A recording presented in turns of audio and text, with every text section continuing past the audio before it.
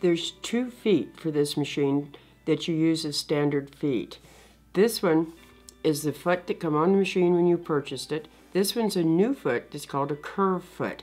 As you can see by looking at the 2 of them together, that the curve foot is much shorter in the back, and it's also shorter in the front. When you use this big foot to go around curves, there's a lot of the foot pushing down on the edge of the fabric, and it causes it to sometimes wrinkle and push and kind of crumple up at the corners. When you look at the back of the feet, you can see something totally different in the 2. It's what we call the footprint.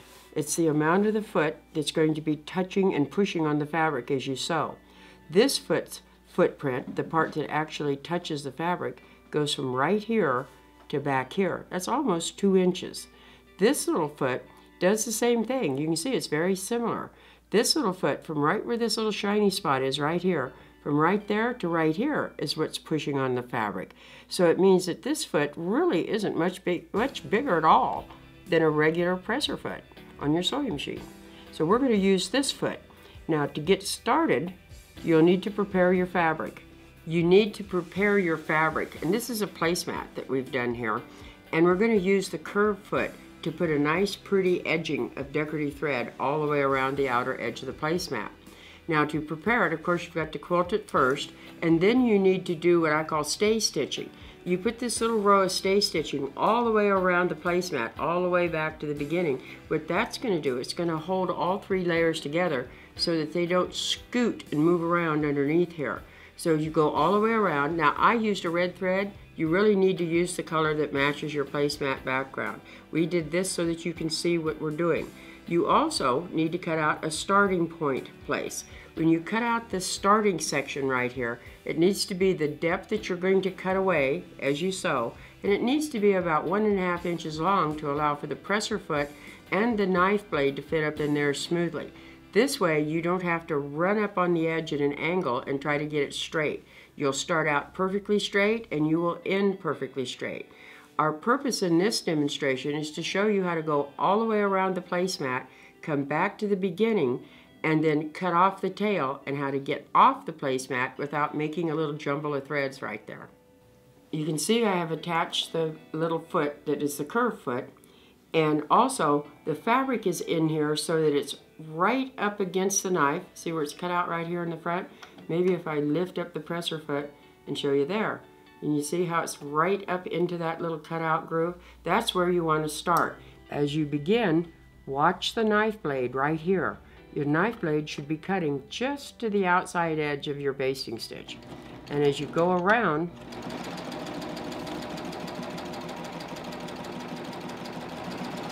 going to put your nice pretty decorative thread stitch on in the back, and as it comes around, see, I'm watch the knife, see, I'm staying right there on that edge.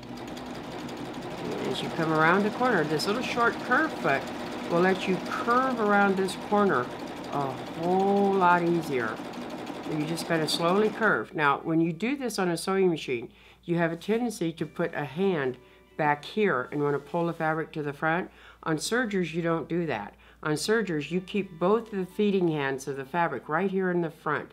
You feed it with both fingers like this, right into the knife. Don't watch the needle back here.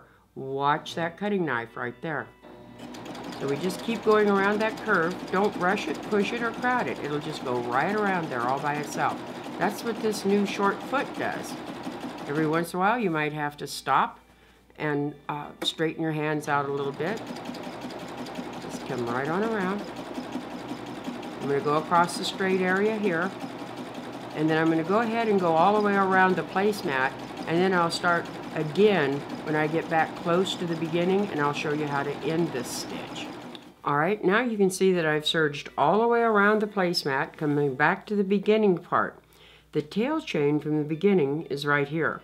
Our object is to sew until the knife just nips off that tail chain. But see how far the knife is back here yet? So we're going to have to stitch up until the knife cuts that apart. Then stop. And go right up across this hole. Right into that. Now watch. See the knife coming up here and see the little tail chain? You want to go just until that knife nips it off. There you go. There's the tail chain. Now, This only part that we have to finish is between right where the knife cut off the tail chain and where the needles are. That hasn't been finished yet. So we need to sew to close up that opening space. But if we keep going, this knife is just going to keep trimming off the edge of these stitches all the way. So you just keep spiraling and make your placemat smaller and smaller and smaller. So what we're going to do, because this has already been pre-trimmed in here, is that we're going to lower down the knife blade so it no longer functions. Now I'm going to sew with the needles until the needle comes up in here and overlaps the stitches. So you just stitch right on up in there. You look carefully so that you come back as close as you can to the original stitching line. Overlap your stitches anywhere from about 1/2 inch to 1 inch. That will depend on the type of thread you're using. Now here's the trick on how to get off. If you just serge off like that, you're going to end up with some extra hanging over stitches on this side. So I've discovered if I lift up my presser foot, raise up my needles, see my needle is up, and I'm going to turn the placemat straight to the back of the machine like that. See, the needle's not even on the placemat in there. If you used to look in there and you could see it. Now leave the presser foot up and run the machine, and you just jump right off of the edge. And you'll have a perfect edge where you came across there.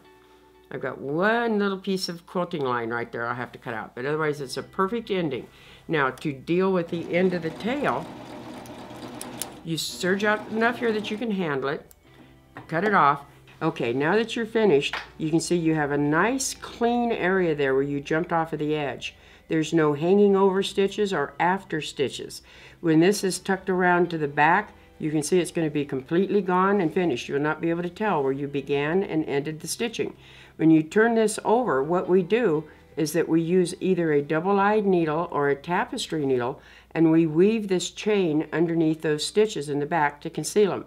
You can leave it in a chain, or you can take this chain and unravel it. Now, while I'm back here, I want to show you something else, just to remind you.